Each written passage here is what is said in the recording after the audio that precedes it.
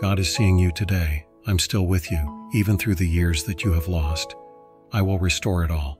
I will give you strength when you feel tired and comfort when you lose hope. Better days are ahead. Don't give up. God is seeing you today. Before this month is over, God will give you a reason to celebrate. Your situation may have been overwhelming, but don't lose hope. Keep going. You are being attacked because this is your breakthrough season. God is fighting for you. You have the victory.